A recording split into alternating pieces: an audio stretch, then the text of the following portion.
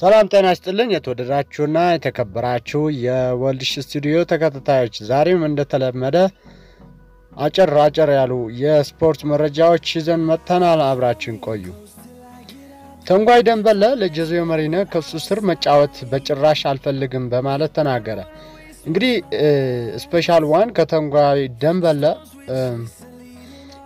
በምን ጉዳይ ነው የተከራከሩ ተንጓይ ደምበለ ለአለቃው ለጀዚዮ መሪኖ በድጋሜ ለእርሱ መጫወት እንደማይፈልግ ከተናገረ በኋላ በዚህ የክረምት ወቅት ከቶተንሃም ለመልቀቅ ሊዘጋጅ ይችላል ይላል ዘገባው ኖ ደምበለ ከፕሪሚየር ሊጉ ዳግም ከተጀመረበት ጊዜ አንስቶ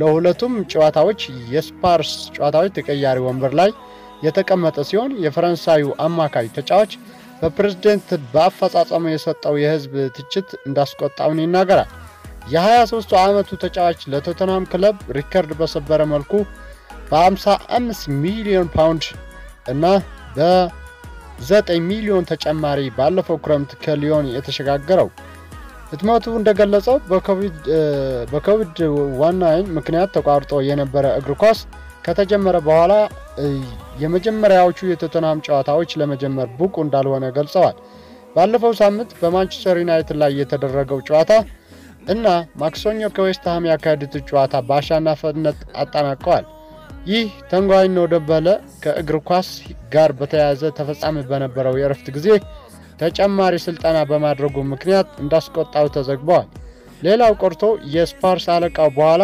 ይቅርታ እንዲደረግበት ከሞሪኖ ጋር በመገናኘት ላይ ነበር የኤንፒኤን ዘገባ እንደዘገበው የነደምበለ ወኪሎች ሮማን ፈርናንዴዝና ሙኖር ሳደሆም አሁንም ችግሩን ለመፍታት እየሞከሩ ነው ነገር ግን ምንጮች በአሁኑ ወቅት በተጫዋቾች በኩል ወደ ኋላ የሚመልስ መንገድ የሌለ አይመስለኝም ብለዋል ያ ማለት ነው ደምበለ የቶተንሃም ሙጉት ተጠናቀዋል ተጫዋቹ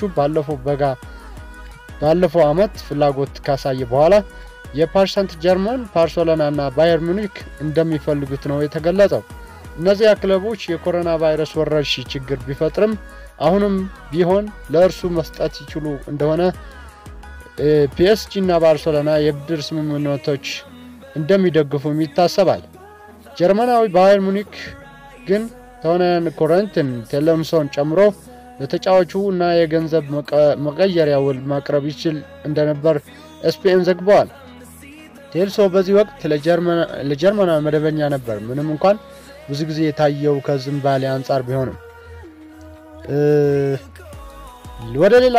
ወደ ሌላኛው ርዕሳችን ስናልፍ ቸልሲ ከማንቸስተር ሲቲ የሚያካሂደው ጨዋታ ዛሬ በስታምፈርድ ብሪጅ 4 ሰዓት ከ15 ደቂቃ ያካሂዳሉ የእንግሊዝ ፕሪሚየር ሊግ የሳምንቱ ታላቅ ጨዋታ ቸልሲ ከማንቸስተር ሲቲ በምዕራብ ለንደን ፉልሃም ራድዌል ስታምፈርድ ብሪጅ ይካሄዳል በ31ኛው ሳምንት ተጠባቂ ጨዋታ በደረጃ ሰንጠረዥ ላይ ለሲቲ ልዩነት ባይፈጥርም የሰማያዎቹ የአውሮፓ ሻምፒዮን ሊግ ትኬት ለመቁረጥ ያስፈልጋቸዋል የፍራንክ ላምፓርድ ወጣቱ ስብስብ የጨዋታው ቀማሪ ጆርጊኖ ከቅጣት በኋላ ሲያገኝ በቢላው ጨዋታ ከስብስብ ውጪ የነበሩትን ሁለቱ እንግሊዛውያን ቶምሪ እና ኦድሬይ በጉዳት ያጣል በሜዳቸው ስታምፈርድ ብሪጅ 5 ጨዋታዎች የተረቱት ሰማያዎቹ ዛሬ ሁለት አማራጮች ይጠቅማሉ ተብሎ ይጠበቃል የመጀመሪያው በሶስት ተከላካዮች ይገባሉ የሚል ሲሆን ይህም ተከላካይ ሽፋን ለመስጠት ነው ይህንን አሰላለፍ ፍራንክ በሚመከርባቸው ጨዋታዎች ያገኘውን ጥሩ የሚባል ውጤት ይህንን አሰላለፍ ተመራጭ አድርገዋል በተለመደው አሰላለፍ ከገባ ላምፓርድ አማካኝ ክፍሉ ካንቴና ጆርጊኖ የሚያጣምራቸው ተጫዋች ይጠበቃል ልፎስቼክ በቢላው ጨዋታ እንደተጠበቀ ባይሆንም ቸልሲ ካሉት አማካኞች በተለየ ድርፒል ማድረግ የሚችል ኳሶችን ወደ ጎል የሚሞክር አማካኝ ነው ሌላኛው አማራጭ ኮቫዚች ነው በቴክኒኩ የላቀው ክሬቲያዊ ነው በብዙ ጊዜ ከጥቃቱ ይልቅ በመከላከሉ ላይ ጥሩ ተሳትፎ አለው በቢላ ጨዋታው ቋሚ አሰላለፍ ውስጥ ያልነበሩት ካፒቴን አሜሪካና ጄምስ ወደ አሰላለፍ እንደሚመለሱ ይጠበቃል ዓለማችን ካሉት ድንቅ አሰልጣኞች አንዱን የያዘው ዋሃ ሰማያዊ ሲቲዎች ሊጉ ከ3 ወር ከግማሽ በኋላ ሲመለስ የጎል ወረጅብኝ ያወረዱ ይገኛሉ። በበርሌው ጨዋታ 8 ተጫዋቾች ቀይረው የገቡት ፔፕ ዛሬ በሙሉ አሰላለፍ በ4-2-3-1 ይገባሉ ተብሎ ይጠበቃል። ጎንደጋንና ሮድሪን አማካኝ ላይ አጣምረው በስፔንሽ እንዲጫወቱ ለቤልጂሻኑ ጥበበኛ ደብሬንን ከፊት አርጎት ስተርሊንግና ማህረዝ በመስመር ላይ ከጆሱስ ጋር መጣመር ከቸልሲ አማካኞች ማጥቃታቸው ይገድበዋል። ማውንት ከአሰላለፍ ውጪ ከሆነ ሁለቱን የሲቲ አማካኞች የቸልሲ መልሶ ማጥቃትን መገደብ 3 ነጥብ በቀላሉ ለመጠበቅ ይረዳቸዋል። ማንቸስተር ሲቲ አጉሮን በጉዳት ሲያጣ ስቶን እና ብራፖ ለጨዋታው የመድረሳቸው ነገር አጠራጣሪ ነው። ሊቨርፑል ዋንጫ ከዓመታት በፊት እንዳይበላ ያረገው ቸልሲ ነበር። የሌስተር ሲቲ ሻምፒዮንነት ያወጀው ቸልሲ ነበር። ዛሬ ሊቨርፑል ከ30 ዓመታት በኋላ የፕሪሚየር ሊጉን ዋንጫ ማንሳቱ ቸልሲ ያረጋግጥለት ይሆን? ላውረም ሆነ የስካይ ስፖርትስ ቻርሊ ሲቲ 2-1 ያሸንፋል ብለዋል።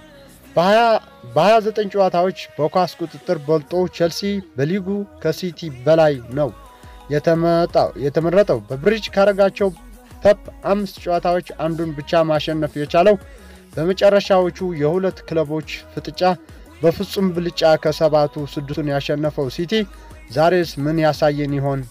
ሁሉም መልሶች ነገ እኩለ ሌሊት እናገኛለን። ሌላኛው መረጃ የሳልፍ ክቡራን አድማጮች ዶርትሙንድ ቶማስ ሙለር እስከ 2024 ድረስ በኮንትራት አስፈርመዋል። ዛሬ በዶርትሙንድ ኦፊሻል እንደተገነዘብኩት ቦሩሲያ ዶርትሙንድ የቤልጂየም ዓለም አቀፍ ተጫዋች ቶማስ ሙለርን አስፈርመዋል። የ28 ዓመቱ ተጫዋች ከፒኤስጂ ነፃ በሆነ ሽግግር ቦሩሲያ ዶርትሙንድ በመቀላቀል የ4 ዓመት ስምምነት ተፈራርመዋል። ቶማስ ሙለር በቦሩሲያ ዶርትሙንድ የ24 ቁጥር ማሊያ ተሰጥተዋል። ዶርትሙንድ ውስጥ ሙለር ከሌሎች የሀገሩ ተጫዋቾች አክሴል ዊስተል እና የቶርጋን ሃዛርድ ባለደረባ ሆነዋል። እስከ ሰኔ 2024 ድረስ ውል ተፈራርመዋል። የበርናባው ጀብድ ሰርጂዮ ራሞስ ዜነዲን ዚዳን ለማድሪድ ፕሬዝዳንት ፍሎሬንቲኖ ፔሬዝ ለራሞስ አዲስ ስምምነት እንዲሰጥ ጥሪ አቅርበዋል። ዜነዲን ዚዳን የጥያቄ ምልክቶቹ በአለቆቹ የወደፊት ሁኔታ ላይ የተንጠለጠሉ በመሆናቸው አሰልጣኑ ራሞስ በሪያል ማድሪድ ጥሮታ መውጣት እንዳለበት ያምናሉ። በበርናባው ውስጥ ያለው የራሞስ ስምምነት በ2020 እስከ 2021 ዘመቻ መጨረሻ ላይ ያበቃል። በዚህ ጊዜ የመሃል ተከላካይ 35 ዓመት ይሆነዋል ማለት ነው። እናም የክለቡ ፕሬዝዳንት ፍሎሬንቲኖ ፔሬዝ ሊቀርቡ እንደሆነ ማየት ይቀራል። ራሞስ ረቡዕ ምሽት ማላሮካ በማሸነፍ ሪያል ማድሪድን የሊጉ መሪ ማድረጉን ይታወቃል።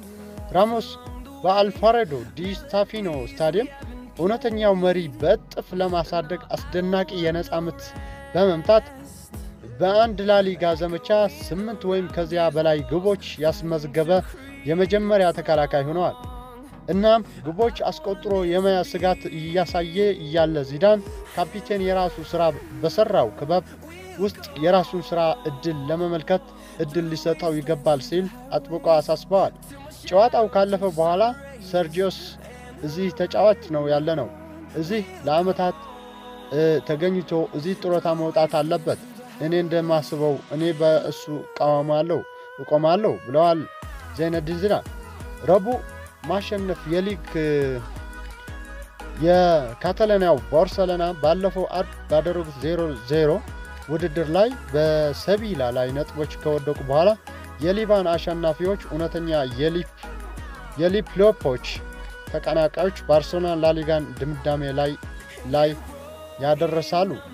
ከድህረ ገዳይ ጋሪ ባርሴሎና ከየካቲት ጀምሮ ለመጀመሪያ ጊዜ ለእውነተኛው ተረከበ። እናም ጠንክሮ በሚሰራበት ጊዜ ዊልሽማን በሪያል ስጋት ላይ ወደ ነበረችው ማላሮካ ለመደነቅ አልተሳካም።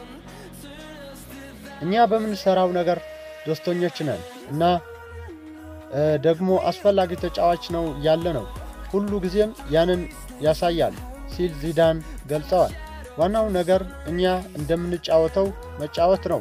ተጫዋቾቹ ይለዋወጣሉ ግን አስፈላጊ ነገር ተለዋዋጭነቱ የመለዋወጥ መሆኑ ሳይሆን ጎል ማስመዝገባችን ነው ብለዋል እንግዲህ ውድና የተከበራችሁ የወልድሽ ስቱዲዮ አድማጮች ይህ ቻናል ከወደዳችሁ ላይክ እና ሰብስክራይብ በማድረግ እንዲሁም ኮሜንት አስተያየታችሁን እንድትጽፉልኝ በአክብሮት ጋብዛለሁ የዛሬን ዜናዎቼ እዚህ ላይ ያበቃል